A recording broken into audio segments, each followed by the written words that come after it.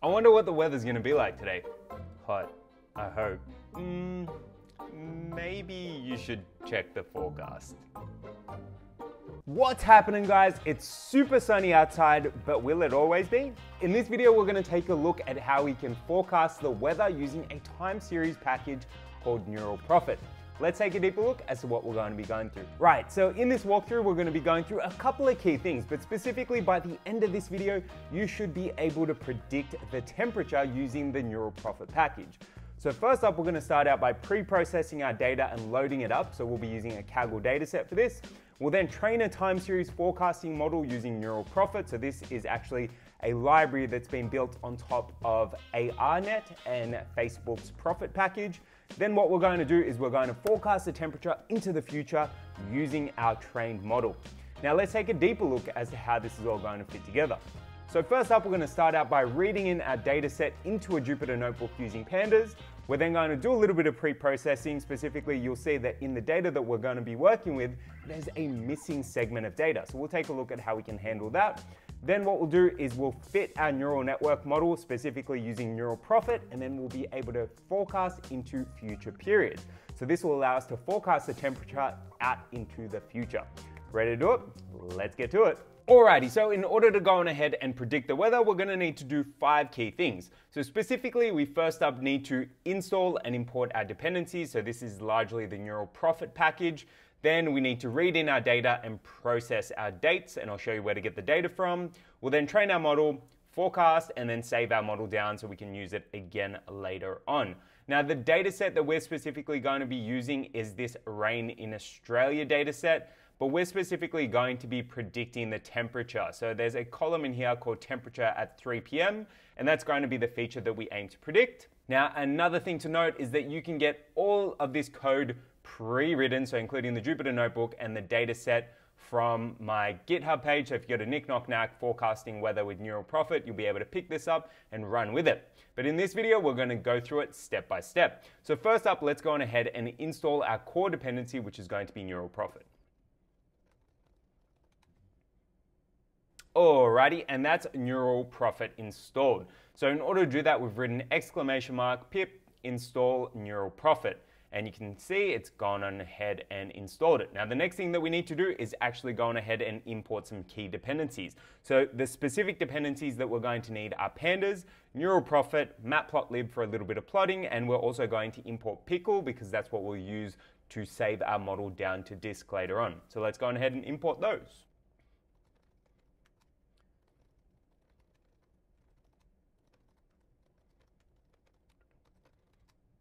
Alrighty, so we've written 4 lines of code there and we've imported all of our dependencies. So the first import that we've done is for Pandas. So to do that, we've written import Pandas as PD. Then we've imported Neural Prophet. So to do that, we've written from Neural Prophet, import Neural Prophet. So this is importing the Neural Prophet class. Then we've imported Matplotlib. So from Matplotlib, import pyplot as PLT. So this means whenever we refer to PLT, we'll actually be referring to pyplot and matplotlib. And then we've imported Pickle. So to do that, we've written import Pickle. Now, the next thing that we need to do is actually go on ahead and import our data. So the data set that we're going to be using is this weather.oz.csv. So if we actually take a look at the preview, you can see that there's going to be a whole bunch of different columns that are really revolving around the weather. That's taking a little bit long. Let's just read it into our data frame instead. So let's go on ahead and read it in using Pandas. Alrighty, and you can see that we've now got our temperature data. So in this particular case, what we've done is we've written pd.readcsv, and then to that we've passed through the name of our data set. So this is our data set here, so weather.oz or weatheroz.csv. And then we've stored that data inside of a data frame called df.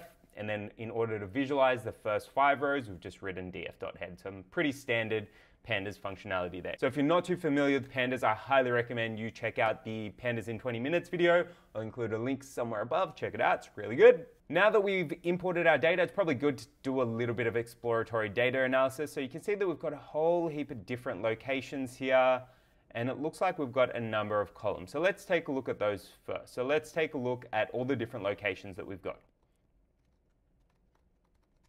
All right, so you can see that we've got quite a number of different locations in our data set. So to get this unique array, what we've done is we've written df.location, so that's referring to this column here. So if I drop the unique, you can see that we're just pulling through that column, but by typing in unique, we're able to get all the unique values within that column. Now you can see that we've got quite a fair few. The one that I think that we'll probably do is Melbourne. So you can see that we've got a whole bunch of different locations. These are obviously Australian locations. We're just going to pick one, so feel free to choose a different one if you want. We'll pre-process this in a second to filter this out. So we're going to probably do Melbourne. Now the next thing to do is probably take a look at all the columns that we've got. So let's go on ahead and do that. All right, so we can take a look at our columns just by writing df.columns, and you can see that we've got a date column, location, minimum temperature, maximum temperature, rainfall, evaporation, sunshine, wind gust speed, direction, a whole bunch of directions, as well as wind speed, humidity, pressure, whether or not we've got cloud at 3 p.m. and 9 p.m., a temperature, whether or not there's going to be rain today or rain tomorrow. Now in this particular case, we're going to be focused on the temperature. So we want to forecast the temperature going forward. And I think what we'll do is we'll forecast the temperature at 3 p.m., so towards the afternoon. So these are just things to note. So we're going to be doing Melbourne over here, and we're going to be forecasting our temperature at 3 p.m.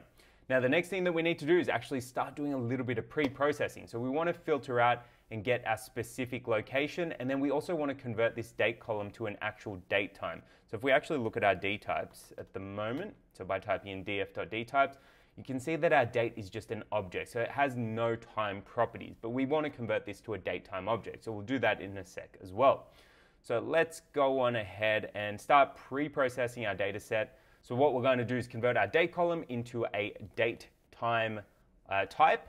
And then what we're also going to do is we're going to filter out our data set and just pick out Melbourne. So remember, we're only going to forecast one location. So let's go on ahead and do it.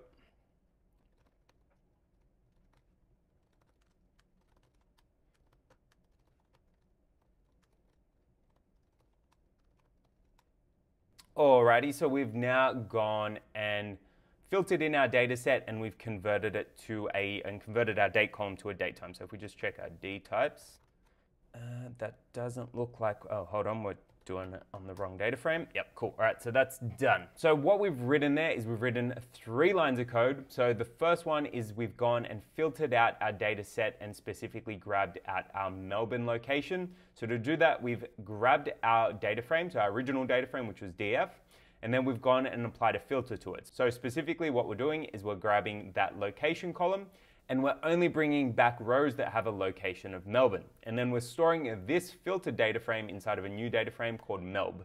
So going forward, our core data set that we're going to be working with is going to be called MELB, so M-E-L-B. Then what we're doing is we're converting our date column. So specifically what we're doing there is we're grabbing our date, so MELB, and then we're passing through our date indexer. So this gives us our date column. And then we're using the pd.toDateTime method, and we're passing through that date column. So this will take our date column, which is just an object, and convert it into a date time type. Then we're storing that or overriding the existing date column with that new date time type column. And then we're showing our first 5 rows using melb.head. So you can see that we've now got our first 5 rows there. And if we type in melb.dtypes, you can see that in fact, we've now got our date time or our date column converted to a date time type.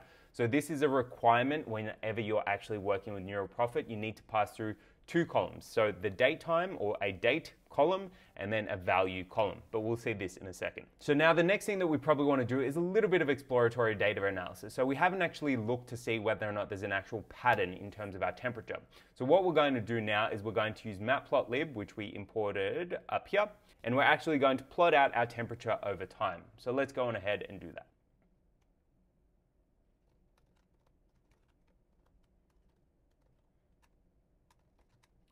Alrighty, so you can see that pretty clearly there's a bit of missing data here. So it looks like from 2015 to maybe mid-2016, it looks like we're missing some temperature data there.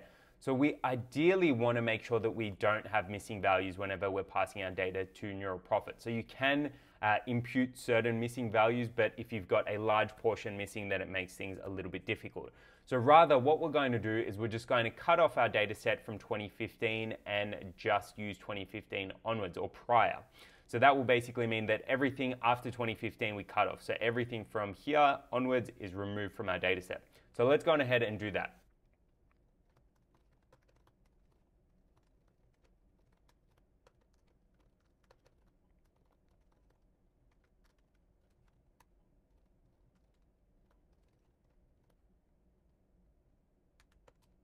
Alrighty, and there you go. So we've now gone and filtered out our data set, so you can see that we now only have 2015 and prior.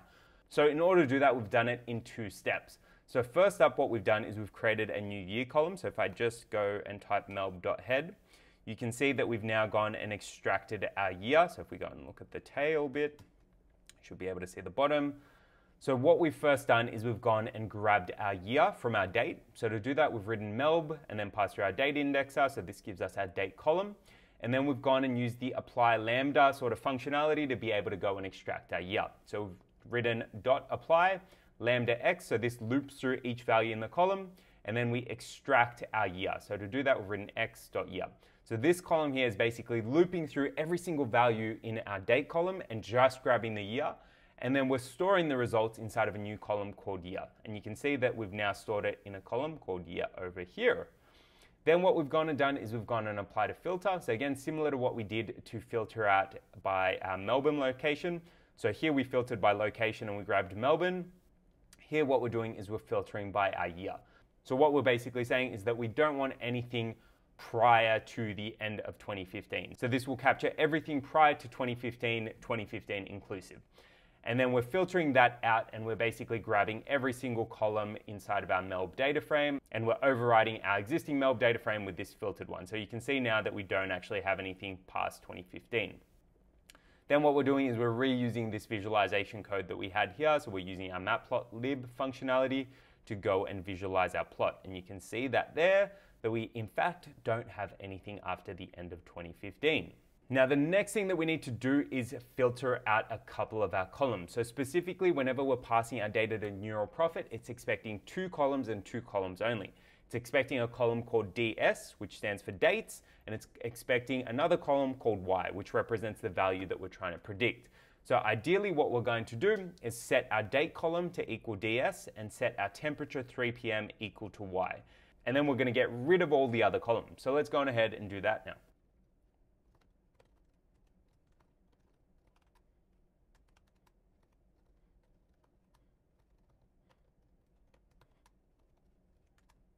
Alrighty, so that's our data filtered out. So you can see that now we've only got 2 columns. So DS, which is our dates, and Y, which represents our temperature at 3 p.m., also representing the values that we want to predict.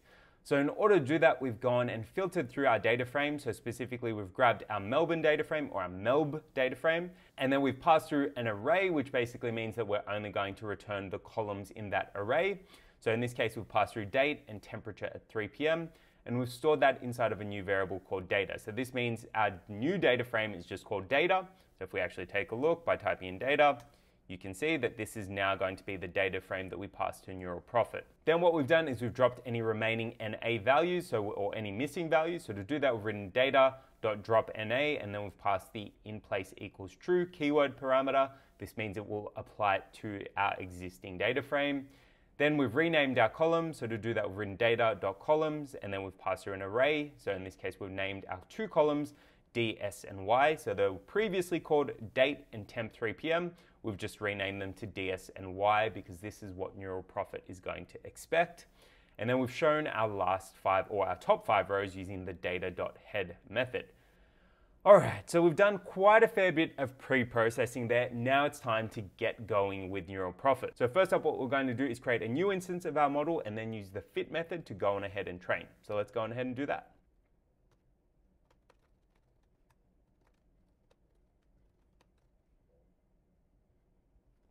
Alrighty, so before I run that, let's quickly run through what we've actually written there. So we've written 2 lines of code. So the first line is creating a new untrained Neural Profit model. So what we've done is we've used our Neural Profit class, which we imported right up here. So remember, we imported from Neural Profit, import Neural Profit. So we've imported that. we've created a new instance of it. So by passing through parentheses at the end, and then we've stored that in a variable called m. So our model is effectively going to be stored in a variable called m. Then what we've done is we've written m.fit to actually go on ahead and train our model. Now to do that, we've passed through 3 parameters. So we've passed through the data frame that we want to work on, which is the one that we just created up here. We've then set the frequency of our data frame as well. So in this case, our data frame is in a daily frequency, so you can see that it's got each day. And then we've specified how long we want to train for. So this uses ARNet in the background, which is a neural network that's particularly good for time series forecasting. So we're able to set our number of epochs. So in this case, I've just set it to 1,000. You might choose to train it for longer or for shorter, depending on what your accuracy looks like.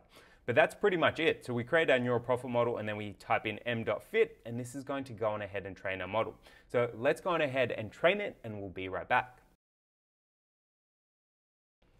Alrighty, and that's our model done training. So you can see we ended up with a final mean absolute error of about 3 degrees. So this means that on average, our model is going to be about 3 degrees plus or minus out from the actual value.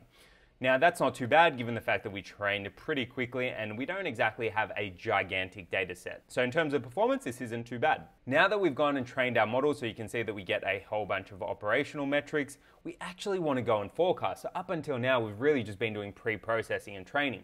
We haven't actually gone and forecast. So let's go on ahead and now start forecasting. So first up, what we're going to do is we're going to make a future data frame, and then we're going to use the predict method inside of our model to go on ahead and forecast forward. So let's do it.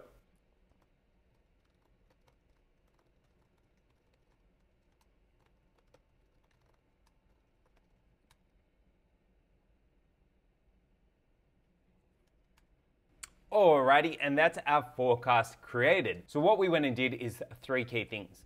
So first up, what we did is we created a data frame that had our forecast periods. In this case, we're forecasting for 900 periods. And to do that, we've written m.makeFutureDataFrame. We've passed through our existing data and this number of periods that we want to forecast. This is stored inside of a variable called future. So if we take a look at that, you can see that we have our future data frame there. Then what we've gone and done next is we've used the model.predict method to go on ahead and predict our future periods. So to do that, what we've done is we've written m.predict and we've passed in our future data frame that we wrote up here. And we've stored that inside of a variable called forecast.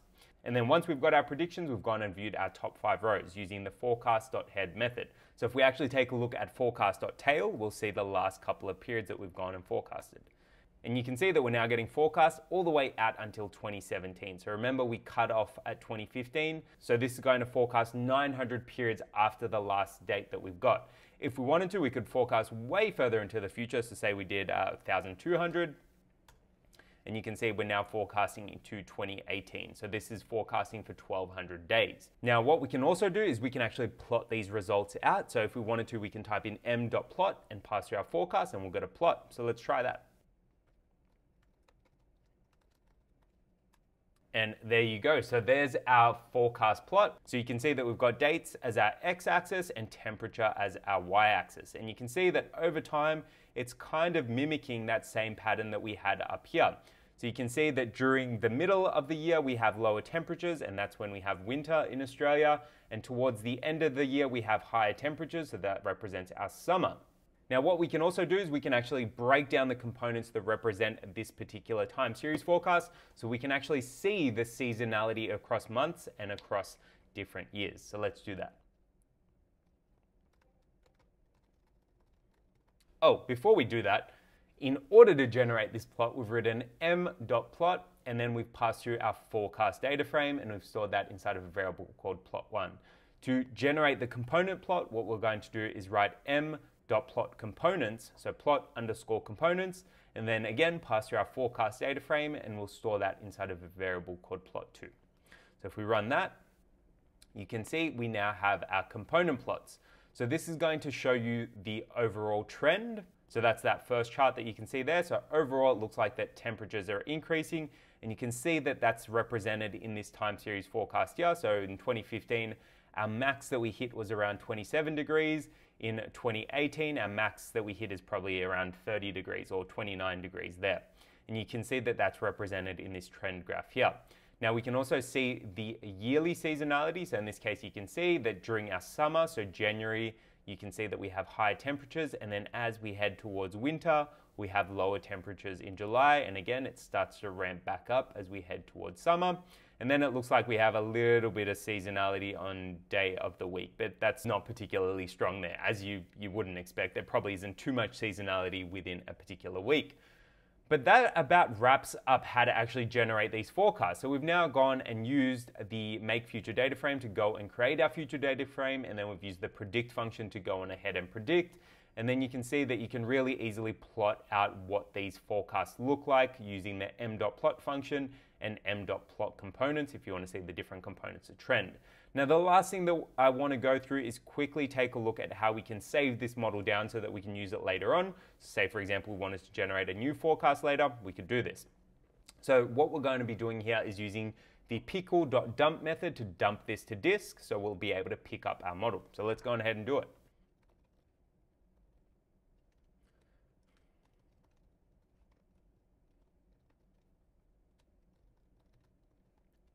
All right, so that's our model now saved. Now what we've written there is with, and then we've gone and created a new file called forecastmodel.pickle. So in order to do that, we've written open forecastmodel.pickle, so this is gonna be the name of the file. And then to our open statement, we've passed through WB, so this means write binary.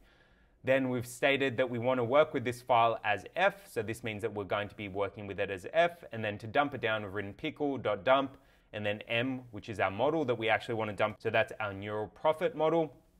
And then we've specified that we're going to dump it out as this particular file here, so forecastmodel.pickle. So some pretty standard pickle dumping functionality, or what you typically do for a scikit-learn model as well. Now you can see that our model is now saved, so if we take a look, we can see that we do in fact have forecast_model.pickle inside the same file that our notebook is in.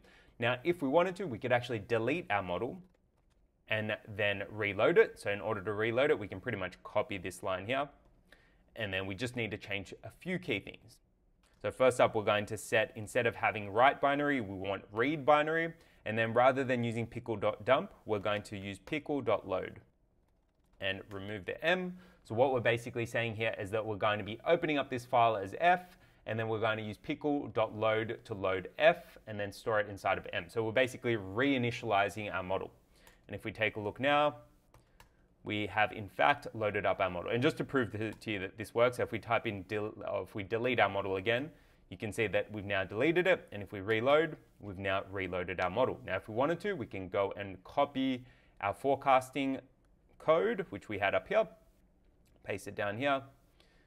And then we can go and add, say we wanted to forecast at 12,000 days. We can go and generate that forecast and again, go and plot it out by copying this code.